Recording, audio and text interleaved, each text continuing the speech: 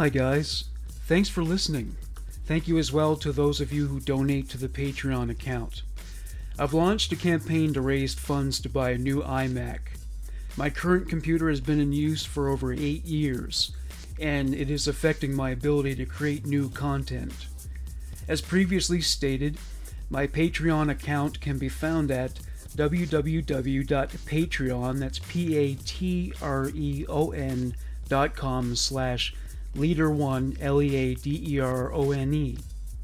For those of you who would prefer to make a one-time single donation, there is also the option to send money to my PayPal account. The email address to send it to is Morgan Rector, my last name spelled RECTOR, 331, Morgan Rector 331 at hotmail.com. Remember, any amount is fine. If $1 one time is all you wish to donate, it would be gratefully accepted. Thank you for all your support, whatever forms it has taken. Enjoy the show.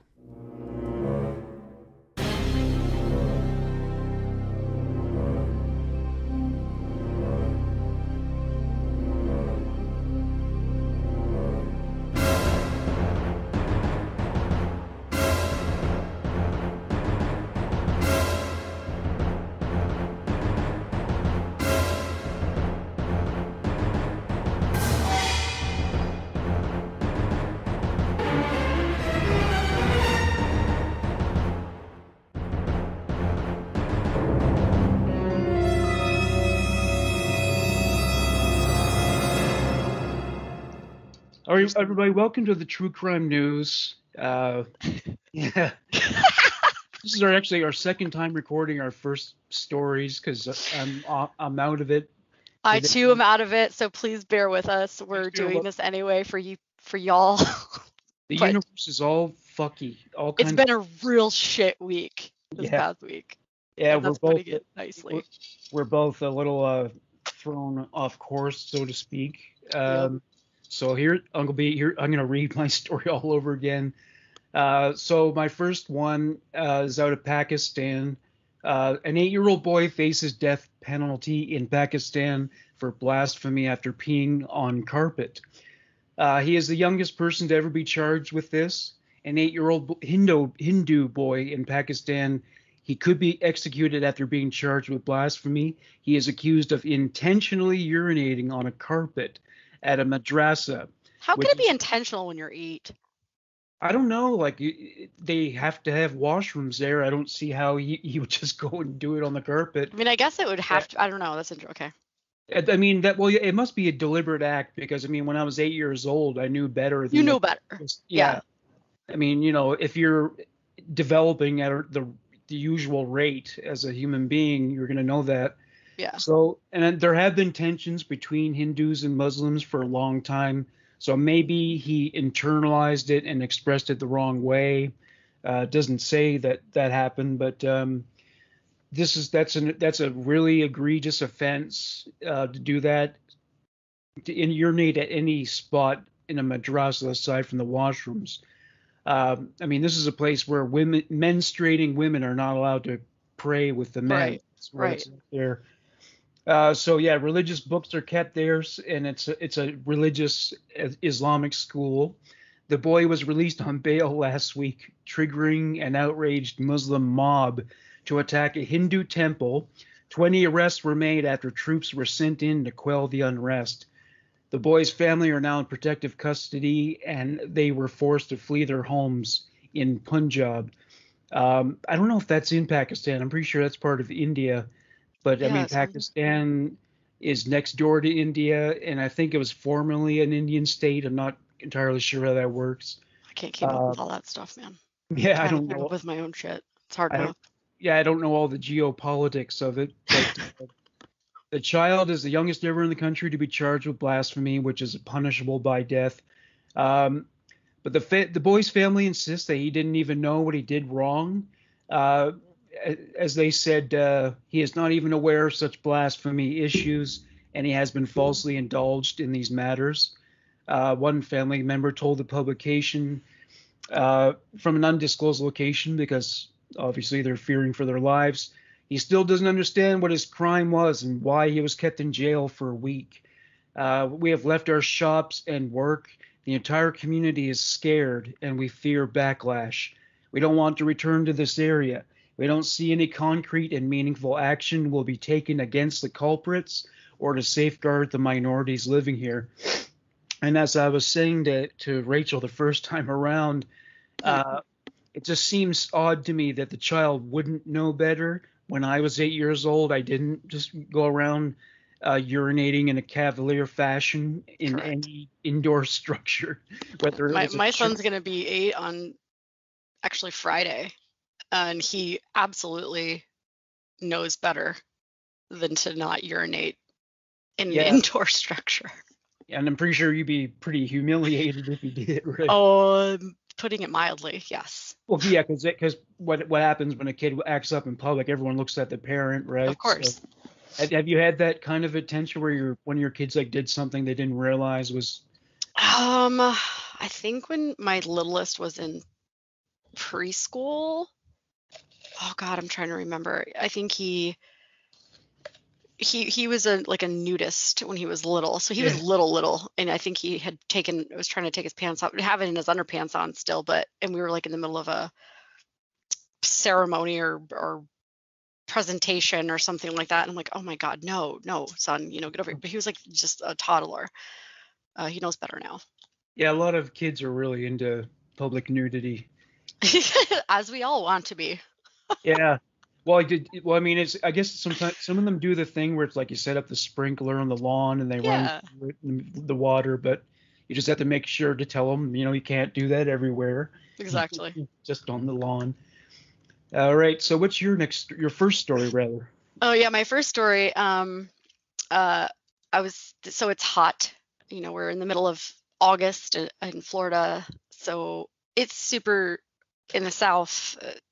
The dog days of summer, as we like to call them. So this story came across, I think it was actually in one of my pop-up stories, and so thought it was interesting.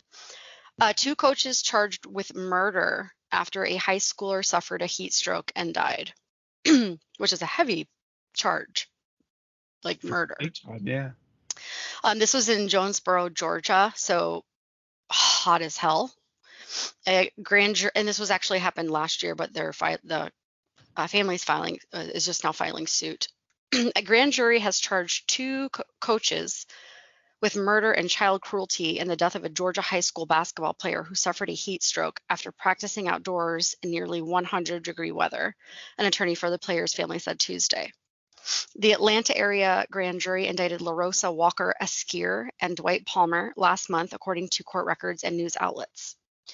Amani Bell, a 16-year-old junior at Elite Scholars Academy in Clayton County, was participating in required conditioning drills for the girls' basketball team on August 13th, 2019, when she collapsed after running up the football stadium steps, according to a lawsuit her family filed in February against administrators at the school. The temperature was in the high 90s Fahrenheit, and that's more than 35 degrees Celsius for the Canadians that are listening and anyone else who uses the metric system. And the area was under a heat advisory. And I wanted to explain that we do get heat advisories here. It's almost like it's a weather alert. If there's a strong thunderstorm or a tornado or a hurricane, heat advisories are also a thing because it gets so hot that they warn you not to go outside unless you absolutely have to.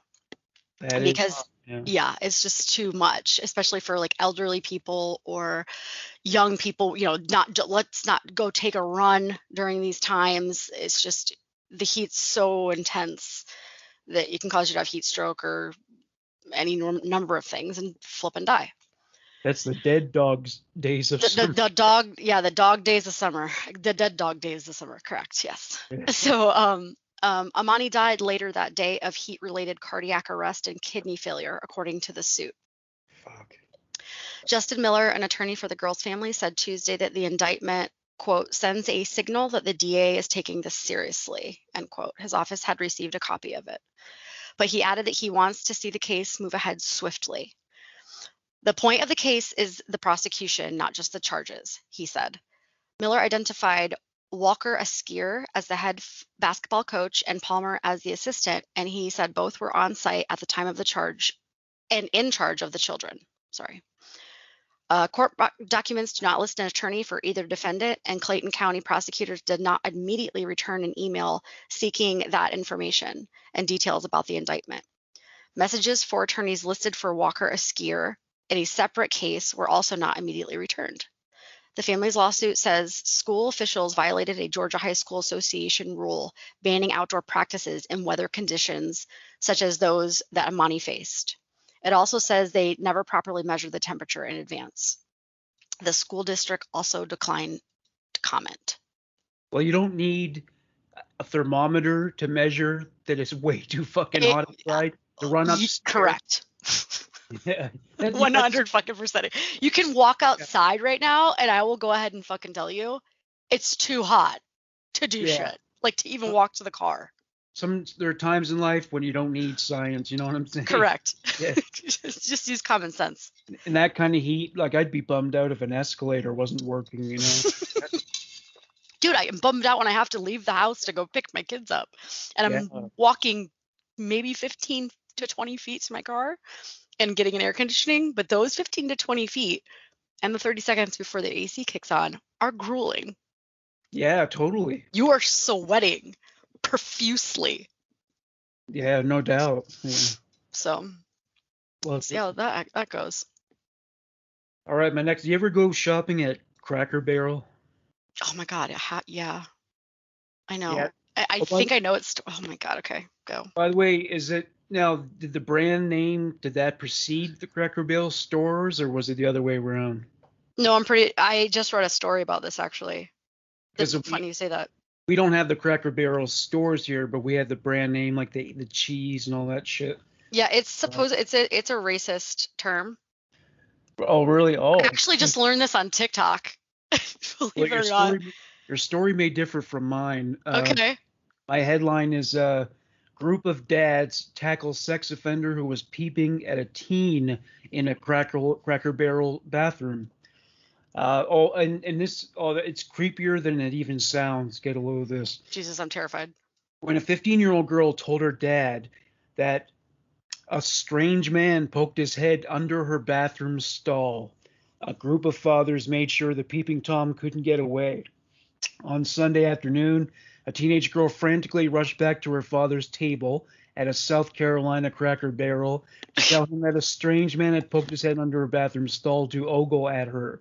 You know, it's bad enough if it's the window gig with the chair, but to have the fucking head like stick out like that would be fucking freaky. Like, she is probably going to avoid public washrooms for at least 10 years now, you know. Or if not the rest of her life. And I'm not meaning to laugh, but I cannot imagine a fucking worse place to do this than in South Carolina at a Cracker Barrel, because those bitches are going to take you out. Those dads are not messing around. Like, it's the worst place you could possibly choose.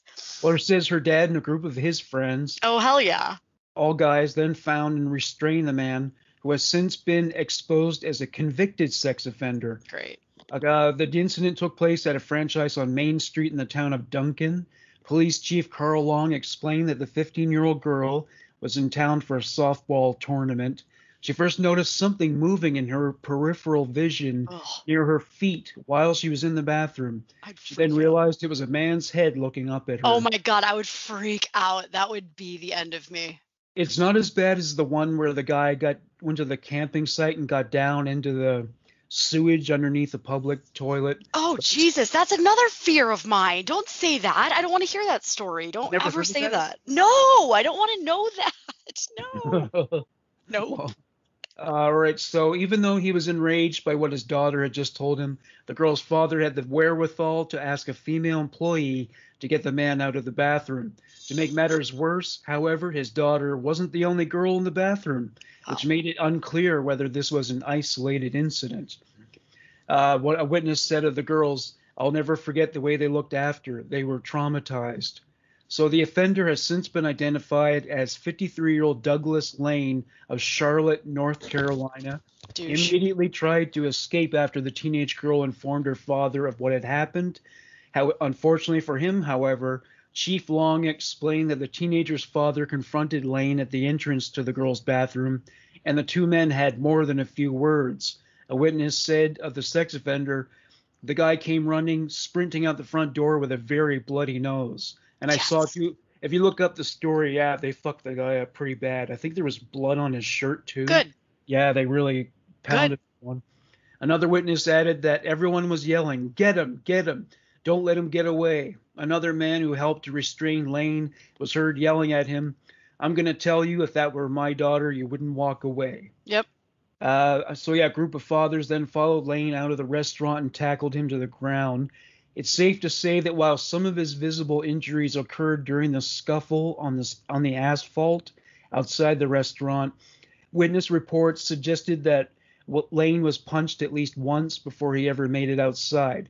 But the band of resourceful dads wanted to ensure that the man faced more than street justice, and so kept Lane pinned to the ground until police arrived. It was only then that they discovered Douglas Lane had been a registered sex offender in North Carolina since 2004, Wow. when he was convicted of peeking into an unoccupied restroom. Hmm. As the disturbing government records revealed, Lane's victims back then were 8 and 9 years old. This fucking douche canoe. 4 years later, he was convicted of the same exact charge, though his victim was of age. Meanwhile, South Carolina's sex offender registry detailed even more of Lane's crimes, which included peeping, voyeurism, and aggravated voyeurism in 1997. I don't know what that would entail. He also failed to register as a sex offender in 1999. So yeah, you just can't beat this thing out of people. I have to give it to those guys he's lucky he got away with his life. Yeah, and also like the thing about being on the registry is that you're not allowed to go anywhere where children could be. So I mean that's probably a parole violation as well, right there. Let's hope. Yeah. It's a giant canoe is what that guy is. Oh yeah. So All right. hope he goes to jail. All right, so we're going to continue on the topic of hot temperatures because why not? Another heat-related crime. Eh? Yep. It's a 5-year-old dies after being this is my favorite kind of story, and I mean that with all due sarcasm. 5-year-old dies after being left in a car during high temperatures for possibly up to several hours. Ugh. A 5-year-old child died in Northern Virginia after being left in a car for what could have been several hours, officials said Tuesday. Officers responded to a report of an unconscious child in the neighborhood in Springfield, Virginia at around 3:20 p.m. Tuesday, Fairfax County Police Department. Lieutenant John Lieb said during a news conference covered by WJLA. Quote, officers arrived within minutes, found a small child that was unconscious, performed CPR. Members of the Fairfax Fire and Rescue personnel arrived shortly thereafter and transported the child to a local hospital. Tragically and sadly, the child was pronounced deceased at the hospital, end quote, Lieb said. He described the incident as a tragic accident. No, absolutely not. Nothing accidental about that. Lieb said the child and several other siblings were brought home by a parent while the other children left the car. The 5-year-old stayed in the car, secured to a child safety seat, he said. The circumstances, God bless America, Rachel. The circumstances that led up to that child remaining in the child safety seat are still under investigation, he said. When asked about the length of time the child was left in the car, Lieb said, quote, that's part of the detective's investigation, a period of time up to a couple of hours at this point, very preliminarily. Detectives will remain open-minded and look at every angle of this case and determine the full facts and circumstances, end quote. Lieb also said that early information would suggest the child could have been in there for up to several hours, adding that summer heat likely played a factor in the death. Likely? No, fucking 100% played a factor in the death. You can't even leave. You couldn't even leave someone our age in there in the summer and not have us suffer. Exactly. Like if we couldn't get liquids to drink and yeah, we would suffer somehow. Yeah. It said temperatures hit the mid-90s in Northern Virginia area on Tuesday afternoon. An autopsy will be conducted to confirm the cause and manner of death, Lieb said. Well, I'm going to tell you the manner of death was heat, and how the hell do you several siblings and parents walk away from a 5-year-old in a car seat in a hot car? You could, if you put a plate of food on the dash, you could cook it in that heat. Oh yeah, I remember I was supposed to do a video about that. Yeah, you Damn, could. you guys are supposed to remind me. I Yeah. got to do that. So you're putting a human being in this pressure cooker, and it's just Essentially. just 5 years old. You said he was 5, yep. 5. Yeah. So yeah, that's there's nothing accidental about it. That's And just that's a negligence. torturous way to go. A torturous way to go. Oh yeah, yeah, totally. And the kid, I mean, I dare you to sit in your car for 3 minutes is, I mean, max if I can do that in my car right now.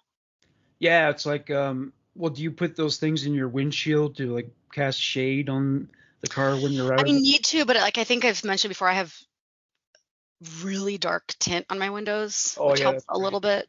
But yeah. even that, it's just a flipping microwave. Well, yeah, in Practically. Florida, that would be a necessity for sure. Yeah. Yeah. All right, my next story is actually another. It's a child neglect story to Oh, here we go. Okay, it's a different scenario, but so the headline is teen mom facing murder charge after falling asleep with 10-month-old in bathtub. So Oh, Jesus Christ. this is in Georgia, actually, so we're still in the South. So a 19-year-old mother has been arrested in Georgia after falling asleep with her 10-month-old child in a bathtub. Police claim Ainsley Nicole Brantley from Alamo was on drugs when her infant son drowned on June 9th. See, now I was going to have her back for a minute, but you just ruined it. Oh, yeah, totally.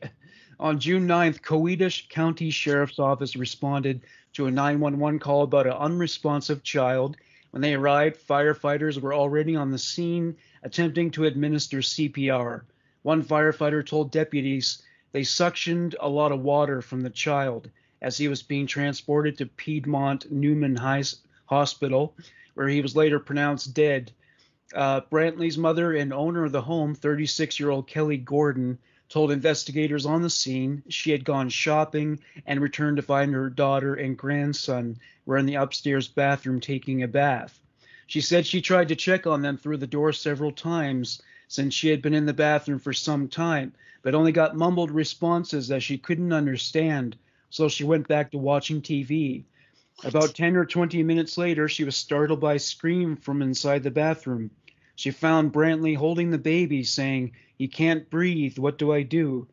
Gordon said she took her grandson and began resuscitating him, telling investigators she saw how blue he was, and he was cold, real cold. According to the police report, the deputy then went to speak with Brantley, who was sitting in a chair with only a towel wrapped around her, crying, and not in a state where she was willing to speak.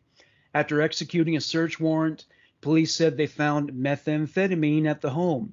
They believe Brantley took some before getting into the bath with her son. She was arrested on second-degree felony murder and second-degree child cruelty charges. Gordon, meanwhile, was arrested and charged with possession of narcotics. The Noonan Times-Herald reported her 5 other children were also taken from her and placed in the care of the Georgia Department of Family and Children's Services. Brantley was denied bond and remains in custody. Her mother is also still in custody on other charges, unrelated to either the drugs or the death of her grandson. The 19-year-old has 5 other children? Something like that. Yeah, I think, let me see. That's the way I heard it. Her 5 other children, that's right. Jesus Christ. You know what? I actually met a girl once who was 19, had 4 children. So, I mean, it's not like it's impossible if they're that reckless and that's too many damn kids. Yeah, I guess, enough early adolescent sexual encounters that'll add up, sure. Well, I also think with the grandmother, 20 minutes that she went watching TV, could that have saved her grandson's life? Yeah, maybe. I don't know. It sounds like the whole fucking family's fucked up, Messed up. Yeah, methed up. Yeah, But also, I think isn't meth it's a stimulant. So how are you falling asleep? I mean, that's more of falling asleep is more of an opiate heroin situation. So that's interesting to me that you're falling asleep. Yeah, I've never done meth. I never will do meth. But what I understand about it is that it Right. makes you wired. So obviously, but I don't know, maybe you crash. I don't know if that's something that, Yeah, that could be it, I guess. Yeah, I've watched every single episode of um, Intervention, so I'm a specialist. yeah, I think that's why people end up like getting addicted to it, because like when you come down from the high, You you're just just like crash. you're tired, you can't function, and so I think it's the same with cocaine. They have to do more cocaine to get through the day, and that's where you get the addiction. So maybe that's what happened. That's probably likely. That seems Yeah. likely. And also, shitty parenting can be cyclical. It can be passed down sometimes. Well, I was gonna say at the beginning before I heard that she had been using drugs, I mean, I get that feeling of being so tired that you could fall asleep, Oh yeah, when yeah. the babies are little. But I was gonna say, I mean, when I was a mother, it doesn't matter what you're doing, especially if they're in the bathtub, you do not leave.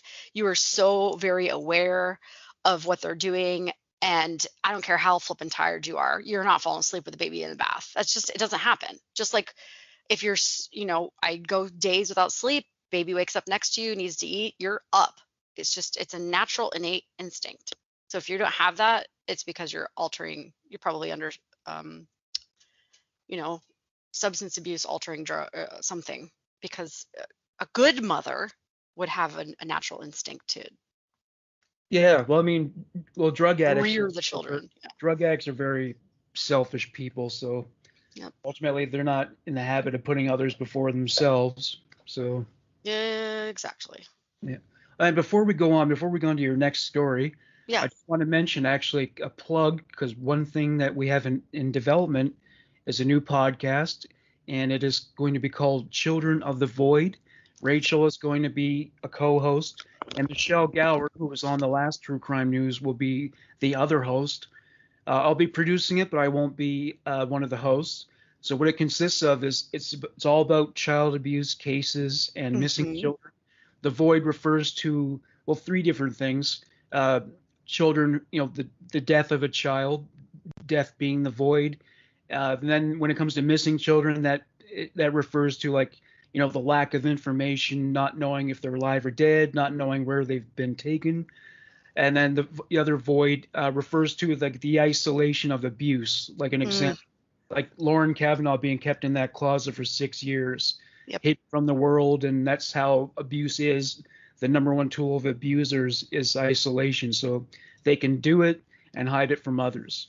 So we'll keep you guys posted on how that's coming along, but that's going to come your way soon. I'm excited. I really got along with her. And for everyone who's not Rachel centric on the pod, then maybe skip past this series. But us both being mothers, I think this is it'll be really interesting for us we got along brilliantly right off the bat. So our personalities vibed, and I'm excited to do it. I'm excited to do something with her. So I'm yay. excited about it too. I mean, Thank as disturbed as people are by the children's stories, they want to listen to them. They I always. know. So. All right. So what's your next story? Well, let's just keep on the Yeah. theme, shall we? So this is kind of a big story. I saw it on a bunch of our sites, some of my sites that I visit for new true crime news. But Matthew Coleman's wife, so Matthew Coleman is the man's name, told cops he wouldn't hurt kids before he allegedly killed them with a spear gun. Oh. Are you guys ready? You ready for this? Are you Yes. ready? Oh, it's a doozy. Okay.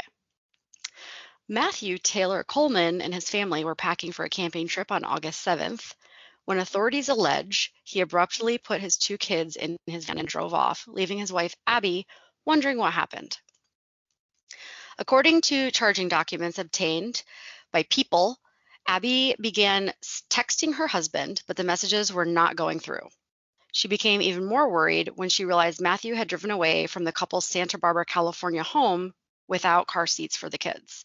And I do just want to put this out there. There are several sources. I went with the People, mostly from the People article, just because it was longer and a little more detailed.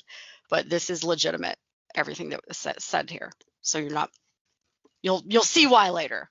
And by the way, guys, When she says people, she means People magazine, not just people. People, not just actual people. Yeah, Yeah. they have a pretty good crime. They do, yeah. Yeah. So concerned, Abby called police. According to the FBI's report, Abby told authorities she didn't believe her husband would hurt the children, Kaleo, 2, and Roxy, 10 months old. Authorities tracked Matthew Coleman's iPhone and saw that it had recently been in Rosarito, Mexico, a city about 20 miles south of the border in the Mexican state of Baja California. The case was handed over to the FBI. Even as she waited for answers, Abby told authorities that she and her husband hadn't been arguing and that there was no marital strife. She reiterated to authorities that she did not believe that the children were in any danger, and she believed Coleman would eventually return home with the kids. But Abby never saw her children again. Police say Coleman, a 40-year-old surfing instructor, drove the children into Mexico on August 7th. They checked into a hotel. Investigators allege that Coleman took them to a ranch in Mexico early on the morning of August 9th. There, they say he killed them with a spearfishing gun and returned to his hotel a few hours later. He was arrested when he attempted to cross the border back into the United States. According to the charging documents, Coleman allegedly told police he was motivated by the QAnon conspiracy theory, which holds the false belief that former President Donald Trump had secretly been battling a cabal of Satan-worshiping pedophiles at the highest levels of the political power and influence. This is a legitimate thing, and I am not making this up, so y'all go do your own research, okay? I am not. This isn't bullshit. This wasn't just on people. This was all over the place. I saw, yeah. People obtained a criminal complaint that was filed in the U.S. District Court last Wednesday. In the 10-page complaint, FBI Special Agent Jennifer Bannon wrote that Coleman claimed to be, quote, enlightened by QAnon and the Illuminati conspiracy theories, and was receiving visions and signs revealing that his wife, AC, possessed serpent DNA and had passed it on to his children, end quote. Quote, M. Coleman stated that he believed his own children were going to grow into monsters, so he had to kill them, Bannon wrote. Coleman allegedly told Bannon that he knew his actions were wrong, but that killing the children was the only way to save the world. Coleman is being held without bond. He has not yet entered a plea, and a public defender who represented him in his first court hearing has not returned people's calls for comment. According to family members, the children's death have devastated Abby.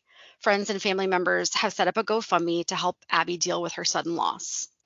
Quote, Abby and her family are loved so deeply and have touched so many of our lives in such a powerful way, the family wrote on the GoFundMe. We appreciate your kindness and help during this difficult time. Damn. So that sounds like he must be like schizophrenic or have some kind of delusional mental illness or something. I mean, there's a lot. It's an interesting, there's a couple of web series that actually go into the QAnon conspiracies. And the people who get deep into them, and it is really intense. Yeah. Intense. Like, it's just scary that if you get trapped into a certain part of the internet, that you can get brainwashed. It's easy for some people to get brainwashed and to believe, that's why, fact checking and all that kind of stuff is important, because you have people that go off a deep end and then kill their effing children because they believe in what they're reading. It's just insanity. But you can't splice animal DNA with human DNA. I mean, Richard Chase tried injecting rabbit blood and he got violently ill. So there you go. Yep. So I thought that was interesting. Yeah. Well, actually, he was crazy enough to believe in that kind of shit. So. Yeah. Anyway, they're out there. My next one is a very interesting murder story. You don't hear about these every day. North Dakota man tries to sever girlfriend's head with a yo-yo. Holy shit. Okay. On Tuesday morning, I think this was a recent story, Derek Dillman, 32, asked Michelle Killstrom for a ride to the police station to hand himself in on outstanding warrants related to driving on a suspended license and fleeing from police from the previous year. She agreed. But according to a probable cause affidavit obtained by Law and Crime, Dillman changed his mind en route. He began kicking the dash and windshield and started making threatening comments, telling her twice, "I'm going to fucking kill you."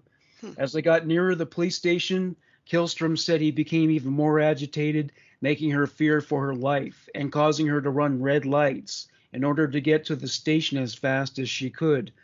Michelle stated after she ran the red light, Derek wrapped a yo-yo string around Michelle's neck and cinched the string in an attempt to kill her as she was turning into the parking lot at the police department. After getting safely inside, she told officers her boyfriend of 2 years had modified the yo-yo string to be used as a garrote, as, quote, he believes the string can slice off a human head. Probably not. Wow. Luckily for her, the string broke and she was able to flee into the safety of the police building.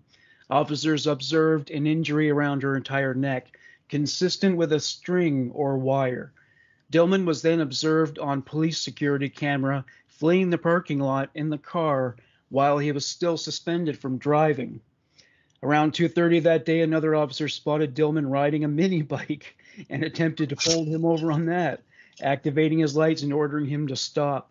The officer said Dillman acknowledged the commands but replied, "I have to get to the Capitol," before attempting to flee.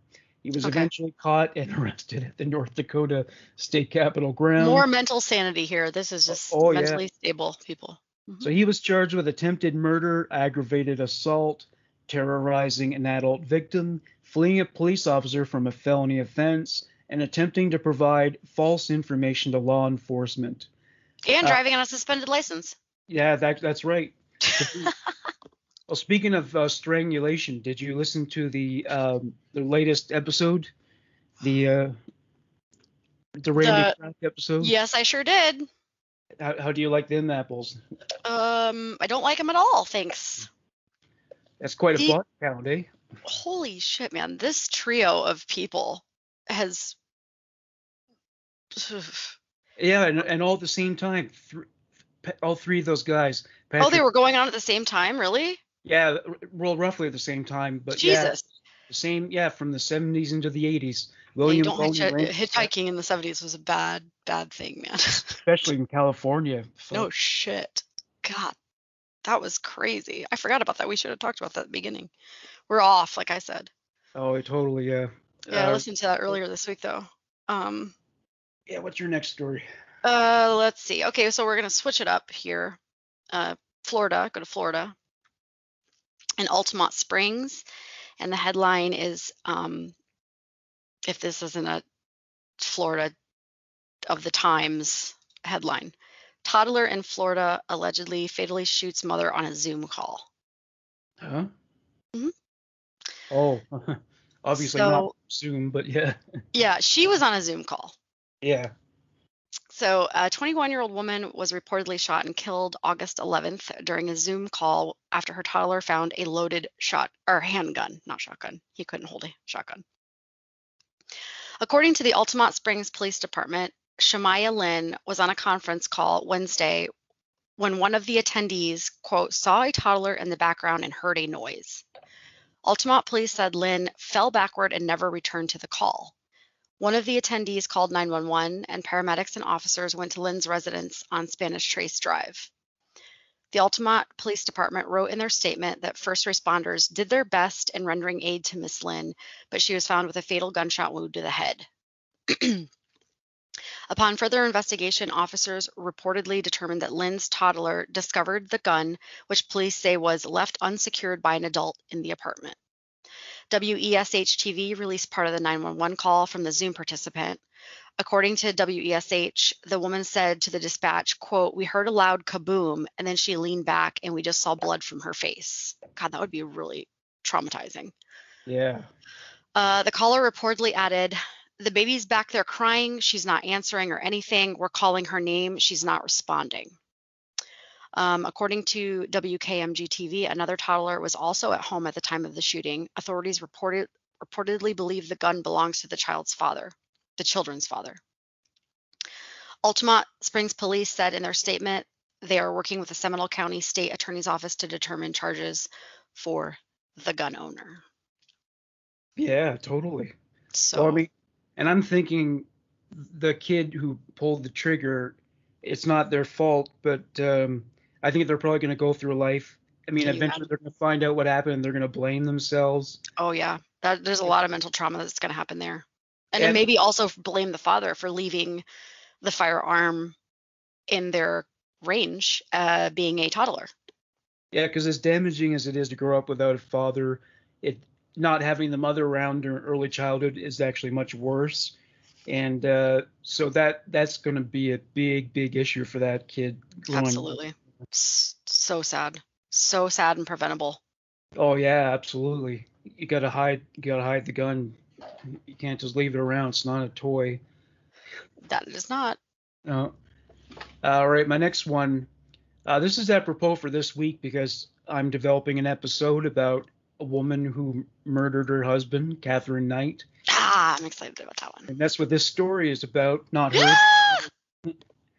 So the headline is: the husband asks for divorce, wife runs him over and kills him in an ATV, all-terrain vehicle.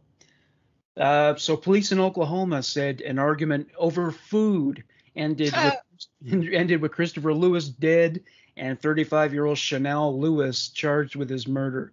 It's funny that name, like it sounds like it'd be some kind of fashionista, but she's actually this like really ugly hag. She's totally inappropriate name. But anyway, the couple were camping with their children at Soggy Bottoms ATV trails when the fight broke out, according to the sheriff's office. He had told her he wanted a divorce, and she made a statement that she was going to run him over and kill him, which is exactly what she then did, using his own ATV, according to investigators. The 911 call made by a staff member at the campground and obtained by the broadcaster. Here's a panicked caller telling the dispatcher that little girl was screaming, saying her dad was dead. Somebody ran her dad over and said he was dead out on one of our trails. The victim's 20-year-old son, Christian Cornett, claimed his stepmother then tried to run him and his teenage sister over. So he punched her in the face. Sometimes it's okay to hit a woman under extreme circumstances, the results of which are clearly evident in her mugshot. Lewis was originally charged with manslaughter, but after further investigation, the charges were upgraded to second-degree murder. The undersheriff said, first one that we've ever had where somebody intentionally ran somebody over. He added there was some alcohol involved. Probably.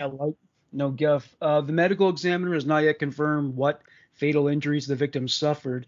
His grieving son told the outlet his father was a much-loved off-roading and mega truck enthusiast, and his son said he was a great man and would help anyone in need. I have 1,000 brothers because he was a father figure to everyone. Have you ever read an ATV? Oh my God, I grew up on an ATV. So if you get hit by it, that's going to fuck you up? Oh yeah. My very first boyfriend, actually, we got into an ATV accident.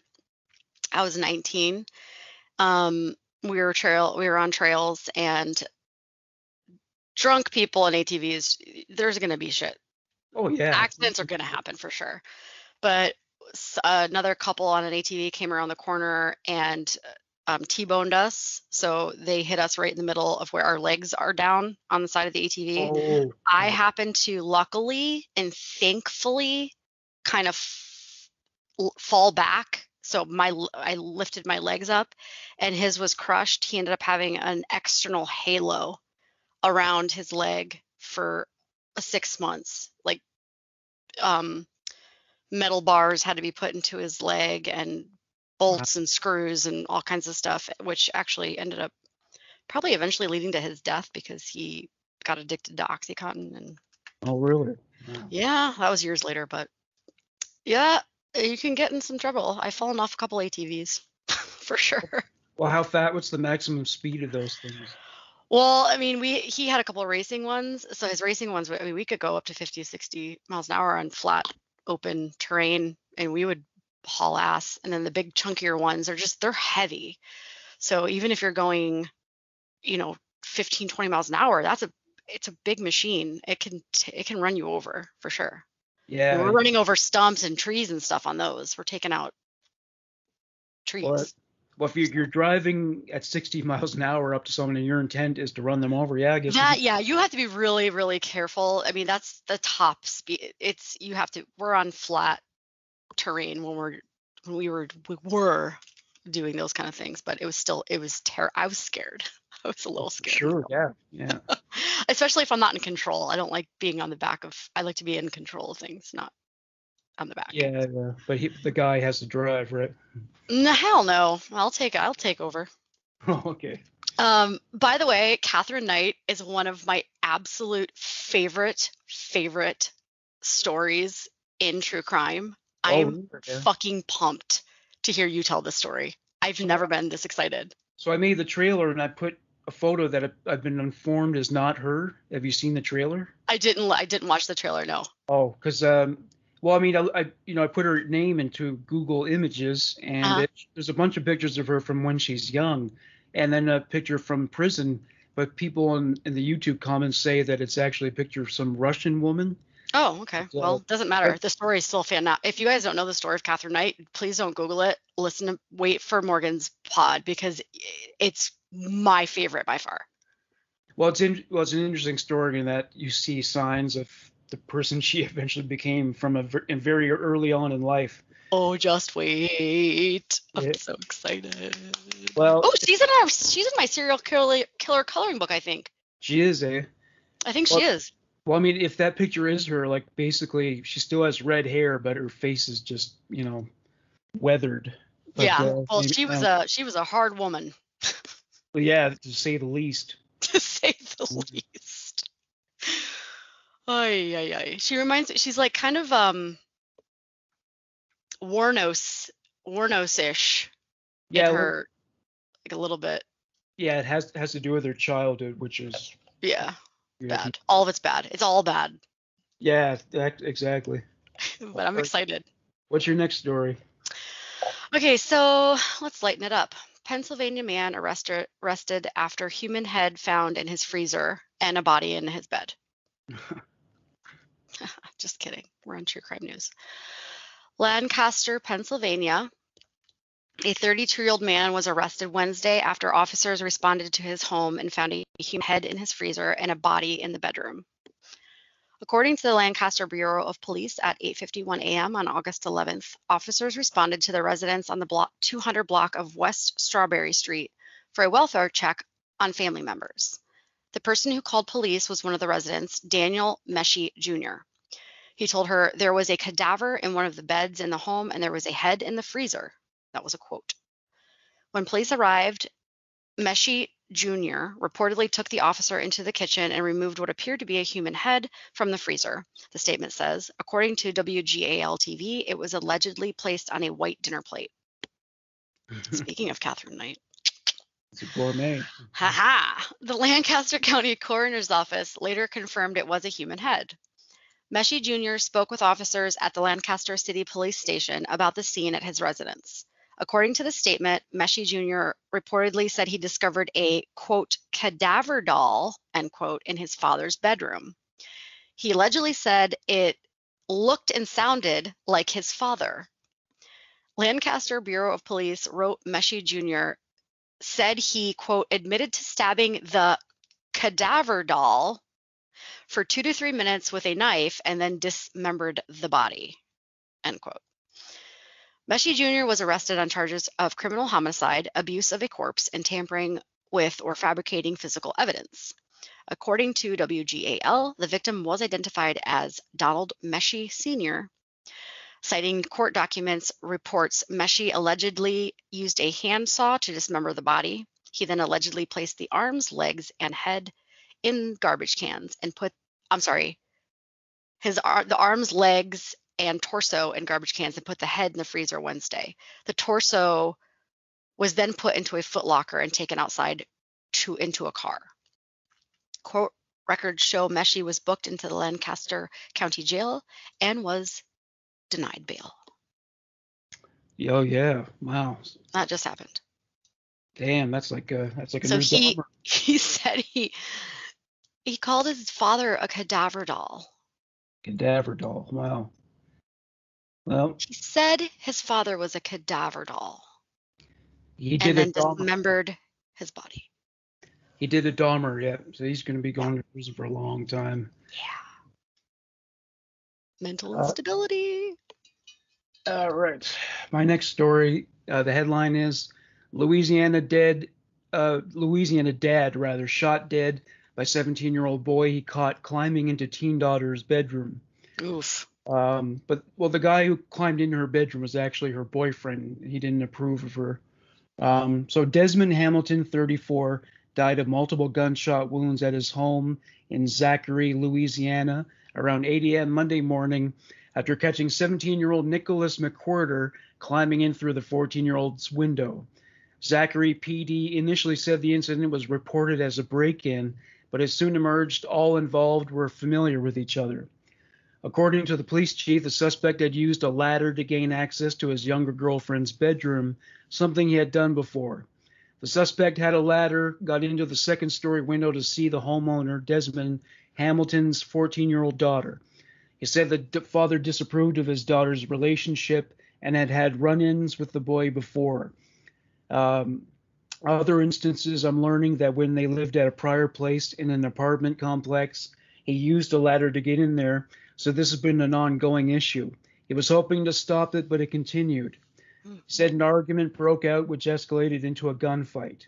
Desmond brought him downstairs and began talking to him. An argument ensued that began getting in onto the 14-year-old. As they were getting onto the 14-year-old, shots were fired. McWhirter was wounded and taken to hospital. Hamilton died on the scene.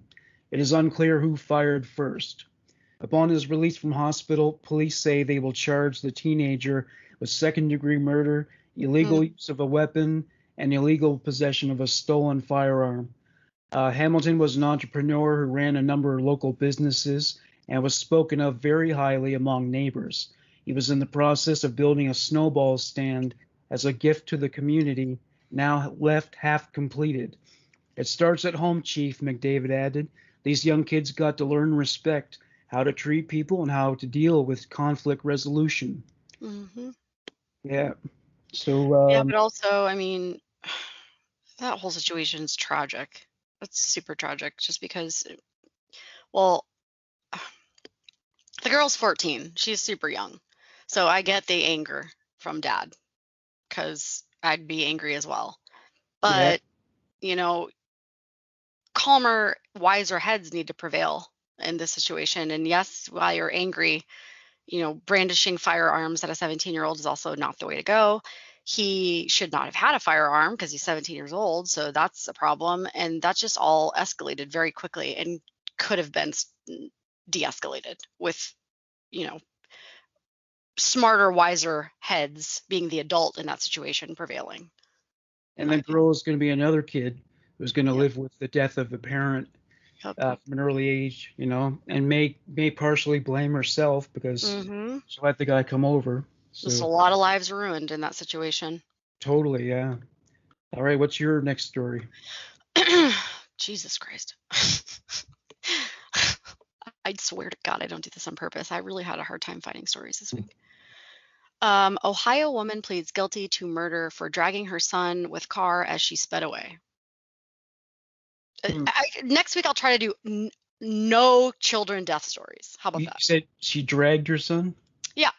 Oh, wow. With a car. Here we go. Okay. James Hutchinson died on February 27th as his mother, Brittany Gosney, was attempting to abandon him and his 7-year-old siblings after hog-tying them in a park and driving off. An Ohio mother is accused of killing her son by dragging him with her car as the boy clung to the door, desperate not to be abandoned with his siblings in a park. Brittany Gosney opted to take a murder plea this week after she was deemed suitable to stand trial. James Hutchinson, 6, died on February 27th as his mother, 29-year-old Brittany Gosney, was attempting to abandon him and his 7 and 9-year-old siblings after hog-tying them in Rush Run Park in Preble County. According to an incident report from the Preble County Sheriff's Office, her youngest child, James, latched onto his mother's car door handle as she sped away. Oh, that's sad. Very sad. Quote, Brittany slammed the gas trying to leave the kids and drug Hutchinson, possibly running him over. The probable cause statement indicts. Brittany turned the vehicle around to check on Hutchinson, and he was dead. On Monday, Gosney accepted the murder plea and 2 counts of endangering children. Butler County Court records show. The arrest report states that Gosney returned to the park within an hour and found her son's dead body, which she loaded into her vehicle and drove to the home of her boyfriend, James Hamilton, around 3 a.m. the following morning. They allegedly dumped the boy's body in the Ohio River. The two had apparently spoken about getting rid of her children. Hours later, Gosney and Hamilton went to the police to report her son missing. After reportedly giving conflicting reports, both allegedly confessed to having disposed of James' body, and according to the arrest report. Gosney and Hamilton were subsequently indicted on multiple criminal charges, including murder, tampering with evidence, 5 counts of abuse of a corpse, kidnapping, and child endangerment, according to the court records in Butler County. In court on Monday, Assistant Prosecutor Kelly Heel reportedly said that Gosney's guilty plea will spare her surviving children the further trauma that a trial could have brought them, or could potentially bring them. Quote, "We have 2 living children that have lived through trauma that no other children should have to experience," the Journal News reported. Lewis Hutchinson, James Hutchinson's father, reportedly told local station WCMH after his son's murder that he'd happily take his son into his home. "All she had to do was give him to me. She could have dropped him off at my sister's house," the station reported, he said. Butler County Children's Services has taken custody of Gosney's 2 surviving children. Hamilton is scheduled for a hearing on August 23rd. He has been accused of abuse of a corpse and tampering with evidence. In March, David Washington, an attorney representing Gosney, filed a motion to plead not guilty by reason of insanity, according to court records. Defendant struggles to assist in her defense and counsel and has serious concerns regarding defendant's mental health, David Washington wrote. In May, the Register reported that Gosney had seen a court-appointed psychologist who said that she'd faced a number of barriers in trying to give up custody of her 3 children. So she was trying to actively give them up, and the courts wouldn't let her.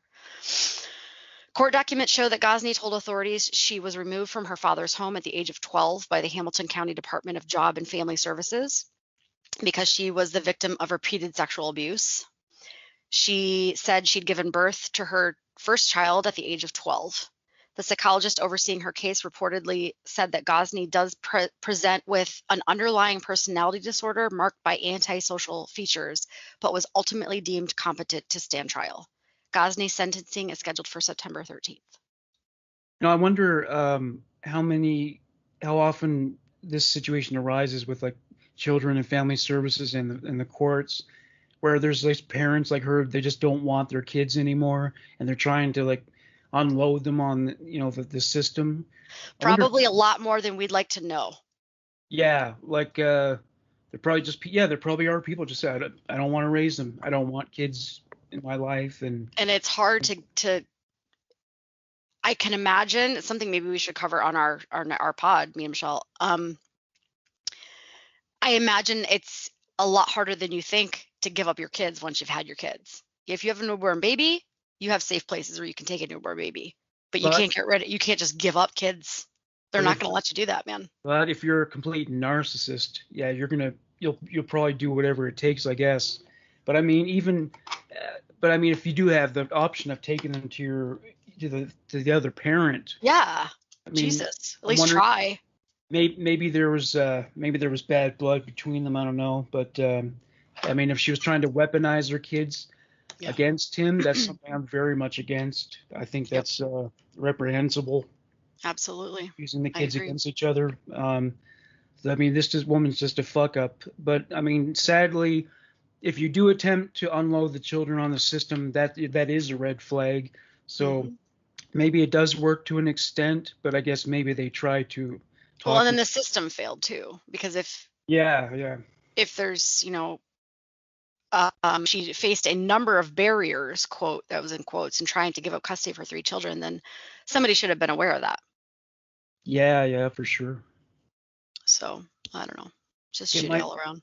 My last story it's a long one, and it's a Florida story. So okay. Let me see. So here's the headline. Satanic drawings found in the notebook of teen accused of stabbing cheerleader 114 times. Holy shit. So Satan has a summer home in Florida, I guess. Duh. Yeah. It's hot as his balls here Yeah, right now. So exactly. his ass crack is sitting right on top of us. Yeah, he likes the climate, right? Yeah, of course. So home.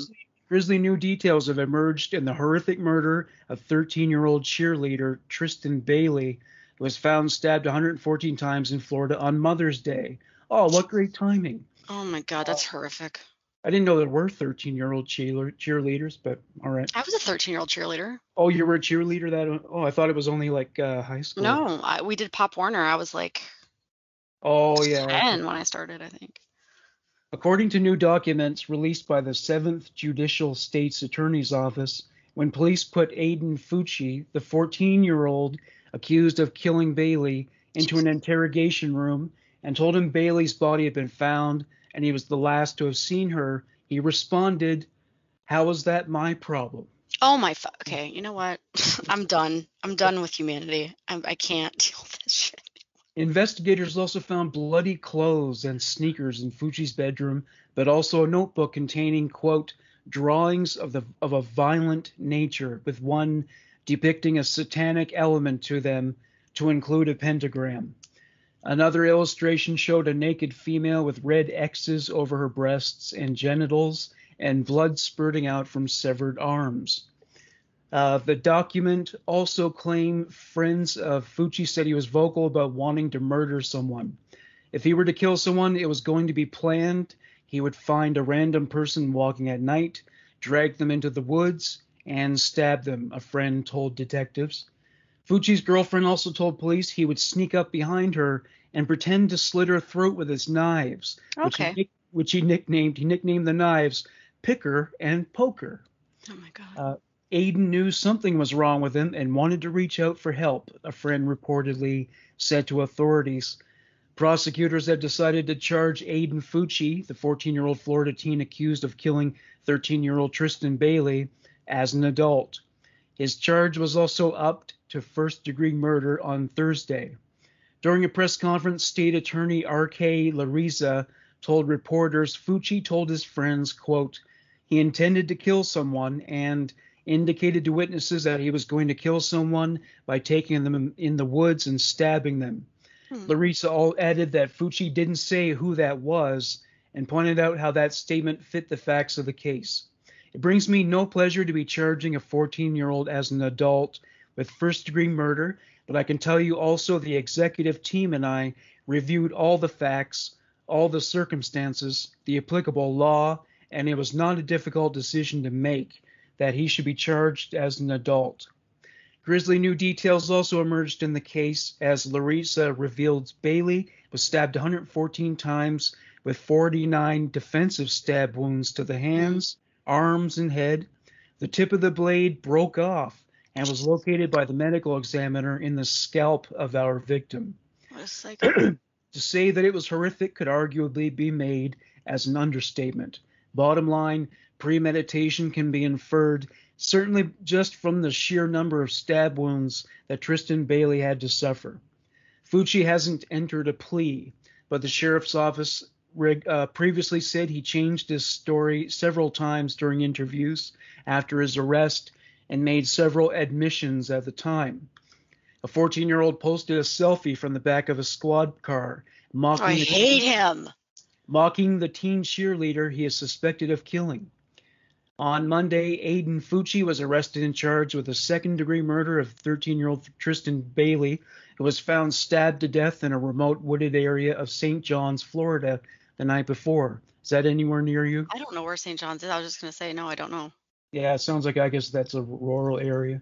After being taken into custody, the teenager allegedly posted a photo of his reflection in the police car to Snapchat, flashing a peace sign with the caption, "Hey guys, has anybody seen Tristan lately?" According to St. John's County Sheriff's Office, they received a missing persons call at 10 a.m. Sunday morning. Bailey's family told detectives they had not seen her since midnight Saturday. Police immediately issued a missing persons report asking for public assistance in locating her. telling local residents she was last seen wearing a white cheerleading skirt and a dark-colored shirt. But by 6 p.m. Sunday, the worst was confirmed. A body was located in the woods by a volunteer and identified. According to the arrest report obtained by First Coast News, deputies discovered security footage that showed two teens walking together at around 1:45 a.m. Sunday morning. Later footage showed one person walking alone shortly before 3:30 a.m., holding a pair of shoes. The report states that while being interviewed in the presence of his mother, she mentioned something about the video depicting him carrying his shoes, to which Fucci replied, "His feet hurt." After obtaining a warrant, investigators said that among the evidence they found was an outfit that matched the one the suspect was wearing in the video. They also said some of the items seized tested positive for the presence of blood. According to the sheriff's office, Fucci changed his story several times during interviews and made several admissions. Sheriff Rob Hardwick, almost said Rod Hardwick. Sorry. Freudian slip there. Rob Hardwick told WOKV the car selfie will be used against him in court. He said, I know it looks egregious with him making those statements in that car, but that is now evidence that we gather and use against him. So that just makes our case a better case to present to the state attorney's office and to present to a jury down the road saying this was his mindset. This is what he's doing. Was he proud of what he did? So, this is going to help our case and make it stronger to, his intentions. On Tuesday, SJSO said a number of other people were trying to gain fame and followers by pretending to have knowledge of the crime and posting inflammatory things to social media. They said, first, we want to thank each of you for your continued efforts by sending in tips to us. We have gained valuable information and look into everything that's being sent. There are a number of accounts, however, that are using this case to try to gain fame and followers. Please know that these individuals had nothing to do with this incident. At this time, the below accounts have already been investigated and no longer need to be forwarded to the sheriff's office. They added, listing a number of Instagram user names they had determined to be fakers. Oh, that's good that they did that. So there are, there's true crime trolls that do things like that, and I don't condone that. It's harmful for the families of the victims. And prosecutors and detectives and people trying to work the case. So don't be a fucking douche canoe and do that. Thanks. Have a nice day. Yeah. So not in the mood for your shit today. If you're not going to be helpful, then don't do that. Just get a life. Yeah. And St. John's, by the way, is just south of Jacksonville. So it's upper northeast, like almost to Georgia. Oh yeah, so that's very, really very but close to the ocean. Oh, okay. How long a drive is that from where you are? Probably 5.5 hours or so. Oh, okay. So you don't hear any screams at night or anything? Nope. No, that's a little bit too far for me right now. Yeah, that's really shitty. That kid is a psychopath, and I hope he gets sentenced harshly.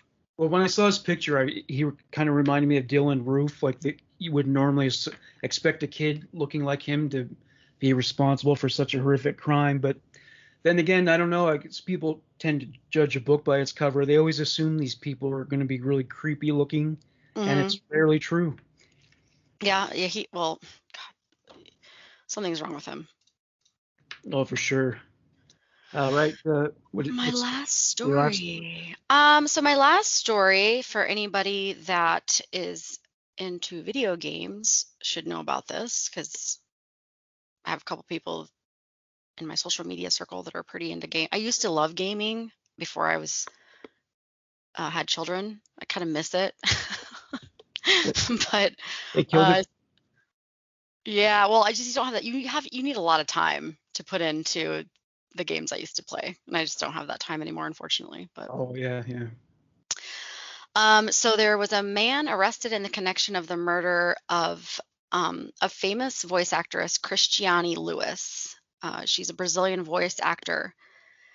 Known for her voiceover of Mercy in Overwatch. So the Overwatch community has been devastated over the murder of Christiane Lewis, a Brazilian voice actor who's known as her role as Mercy. Overwatch fans found out about the 49-year-old's death on August 6th when fellow voice actor Mario Tupinambô Filho, sorry if I say that incorrectly, revealed the sad news on Instagram. He said he would love her forever in a heartbreaking caption on the social media platform. Now, a man has been arrested for Luis's murder, and it may have been someone the Mercy actress knew. Let me take a breath before I say this guy's name. Pedro Paulo Goncalves Vasconcelos de Costa, 27, was arrested on August 13th by Brazilian homicide detectives. He was accused of murdering Lewis on July 22nd when she was stabbed multiple times in her apartment. According to Brazilian news reports, Luis had been letting Paulo, thank God for not using his entire name for the rest of the story, live with her for a few weeks. Luis and Paulo had met in a psychiatric clinic and became friends. During an alleged mental crisis, Luis had let Paulo stay with her. Paulo initially told police that the murder was an act of self-defense, but police believe Paulo was after Luis's possessions. He had stolen a few of Luis's personal items, including a computer and multiple phones. With help from his mother, Paulo hid Luis's body for 2 days as they continued to live out their lives as normal. This was revealed after Paulo attempted to tell lead investigator Leandro Costa that he hadn't talked to the victim since June 17th. Paulo claimed that Luis had traveled to Mangaratiba with her boyfriend and would be gone for 15 days. This story didn't seem to hold any weight with the police, who later arrested Paulo and got the full story. Paulo's mother, oh God, these names, Ileane Goncalves Vasconcelos de Costa, is still at large. Luisa has been a beloved voice actor since 1994. Her long career has included voicing Mercy in Overwatch, Cortana in Halo, Sivir in League of Legends, and Bayonetta. Her voice has also been heard in The Simpsons, Everybody Hates Chris, and The League of Justice Without Limits. With such a long and impressive history in the gaming industry, the community has continued to make tributes for Luisa and share their favorite memories of Luisa's career. Twitter and Facebook have overflowed with fans saying, quote, "Heroes never die," in Luisa's honor. No, that's too bad. Mm-hmm. It's funny, I just sent off a demo reel to a bunch of voiceover agencies. Yes! See, I was feeling your vibe. Yeah. So, well, hopefully they're not all a target. So. No, I think this was a very targeted attack. Well, that stinks. Yeah. That's good. You'd be good with voiceover work. It'd be awesome. Yeah, that'd be nice. There's a lot of agencies here, so. Good. Never know. Well, speaking of which, it's funny because one criticism that's come up a lot in the comments is people calling me like too monotone. But this is like true crime content. It's pretty serious stuff. So, I mean, how's it apropos if I'm gonna read it like a game show host, right? Exactly. Well, that's what your fans love about you, though.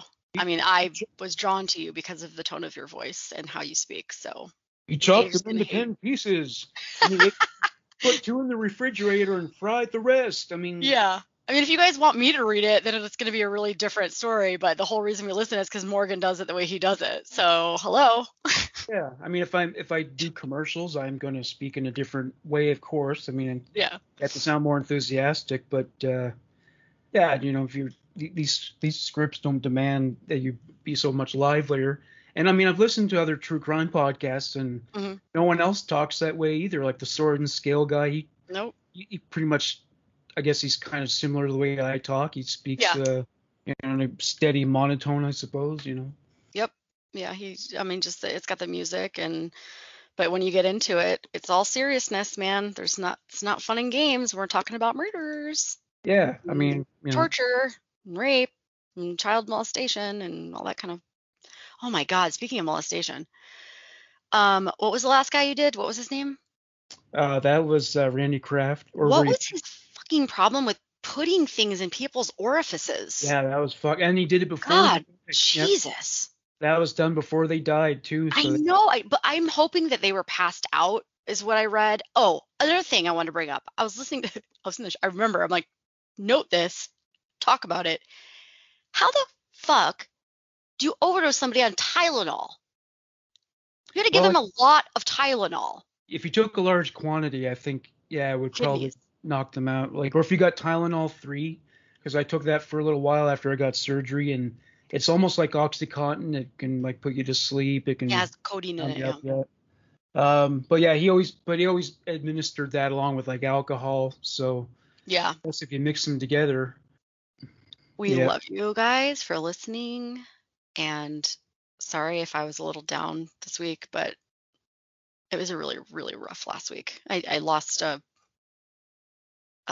animal family member they've had for a very long time. So yes, or fur baby died. furless, my furless baby, my hairless cat I had for 16 years passed away. I knew it was coming, but it was still difficult. Yeah, So that's never easy at all. She was no, how old was she again? she was 17. 16, That's a long 16. time. Yeah, my little baby girl. But she's at peace now. And I was with her when she passed, very calmly and in my arms. So I guess that's the Well, best way you can go.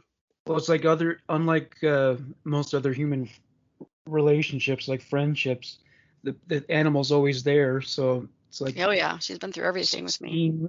16 years of that intimacy. So that's pretty Absolutely. devastating when you break that. Yeah. Yep. Yep. That's why I'm just, ugh, need a break. Yeah. Yeah. Well, all right. Well, our energy should be back up next week, I'm sure. Yes, let's hope. I hope Gosh. all, I hope all you guys had a better week than we did. If not, Yes. If not, send us that positive energy, please. We yeah, need some yes. of that. For sure. All right. So here's hoping life is not going to be a dick to any of us within the next week. Thank you. Thanks for I, listening. I, I concur. Thanks for listening, guys. And from Morgan Rector and Rachel Telfer, We'll have see you yourself next a great week. week. Take care. Bye. Bye.